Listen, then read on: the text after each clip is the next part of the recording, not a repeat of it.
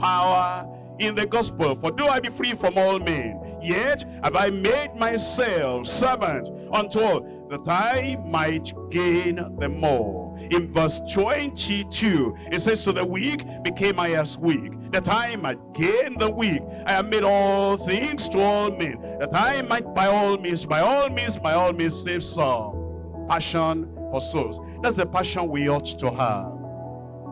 If you really and truly believed that when a soul is saved, when a person is sinner, hears the gospel, and he accepts that gospel, and is turned around and turned to the Lord. If you firmly believed that a sinner's relationship is very important and it determines his eternal destiny, you would esteem one soul gained for heaven was a life of suffering.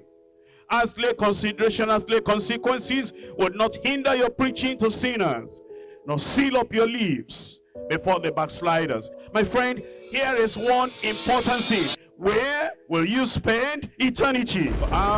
If I talk about Christ, if I talk about salvation, if I talk about righteousness, if I talk about preparing for the coming of the Lord, he might cut me off and the business may not go through and I may not be able to get the money I want to get. If you believed that the most important thing is the salvation of the soul of this individual, or the recovery, the restoration of that backslider, all those earthly, natural, physical, material, monetary considerations will not matter with you. You will strive to look upon eternity alone, and you will strive to look on immortal souls around you, soon to be everlastingly happy or everlastingly miserable. My question to you today is, what's your priority in life? What are you addicted to? What are you sold on? What are you committed to? What is the very passion and the priority of your life? What is the thing that drives you and the thing that stirs you up? What's the thing that interests you? What are you actually looking for here in the world? Is it the salvation of souls? The condition of service that the Lord told Paul the very day he called him. He said, Ananias, go to him. Go and lay hands on him. Tell him the things he must suffer for my sake. That was the condition of service. If the Lord used me today to call you, yes, you are winning souls. Yes, you are doing something. But to preach him fully, all your life, everything, so send I you. As my Father sent me, so send I you. To live your life's ambition, and to die to their desire, and to go to where you are not loved, you are not appreciated, and to go and preach the gospel that the Master is sending me to tell you. Give your whole life to this. Souls are dying. Souls are dying. God needs somebody that will not care for what may happen or what may not happen. And if you're willing to serve and willing to save souls, God will fill you with His Spirit. Each the word. What the Lord is calling us to is that there will be the passion for souls, there will be the priority of His servants, there will be the power for service. The Lord is calling us. Let me remind you once again. The one thing needful, saving souls. Let's end with the words of John Wesley again. You have nothing to do but to save souls. Therefore spend and be spent in this work. It is not your business to preach so many times in so many fellowships, but to save as many souls as you can, and to bring as many sinners as you possibly can to repentance, and with all the power within you, to build them up in that holiness without which they cannot see the Lord. I pray God will set you on fire, and your prayer will be, lead me to some soul today. Oh, teach me, Lord, just what to say.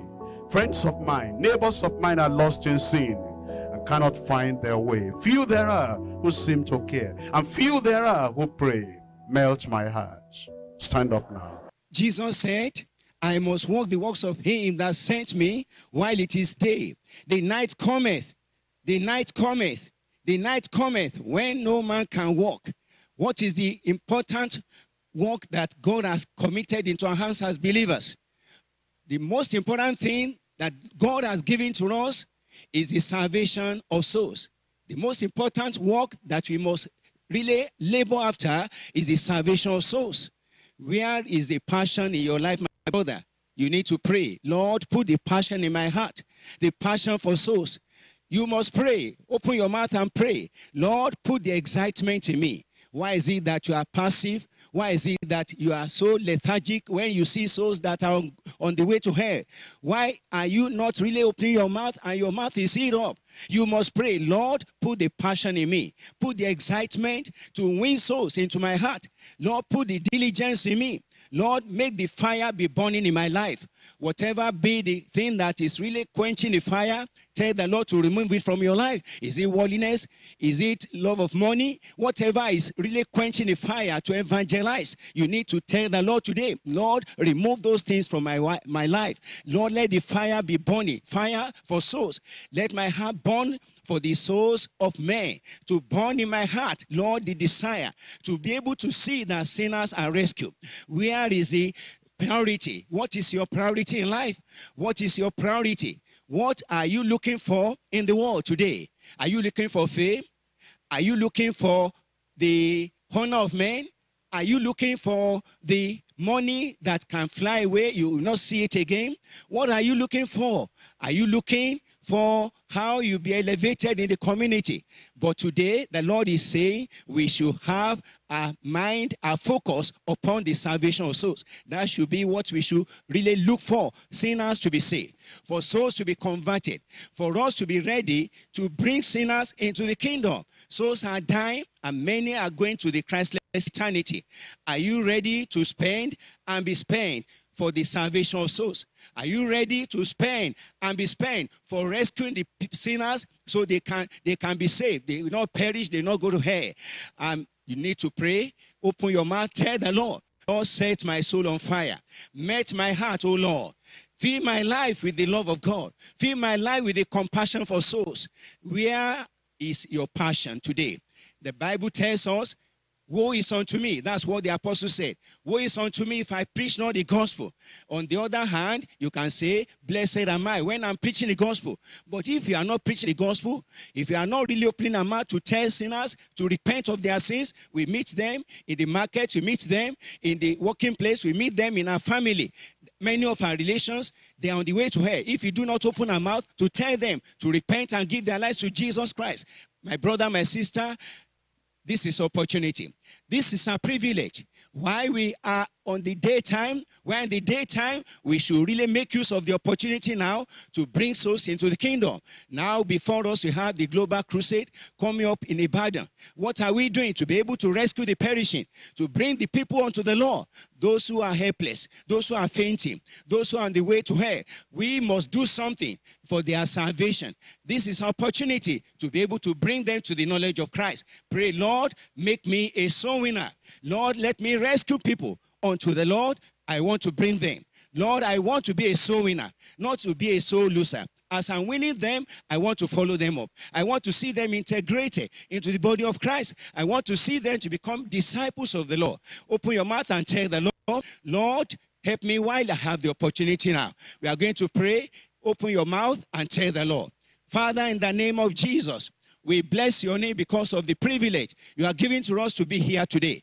I'm praying, Lord, that the word of God we are going to hear will bring about real compassion for souls. We make us to have the passion. We make us to have the fire to go out and bring souls to the Lord. Lord, we pray that come and make use of your minister, make use of your servant to be able to minister the word of God. That as our Father in the Lord ministers the word will have a place in our hearts and our lives will be transformed. And this year is going to be a fruitful year. This year we are going to see many souls turned around for Christ so they can become children of God.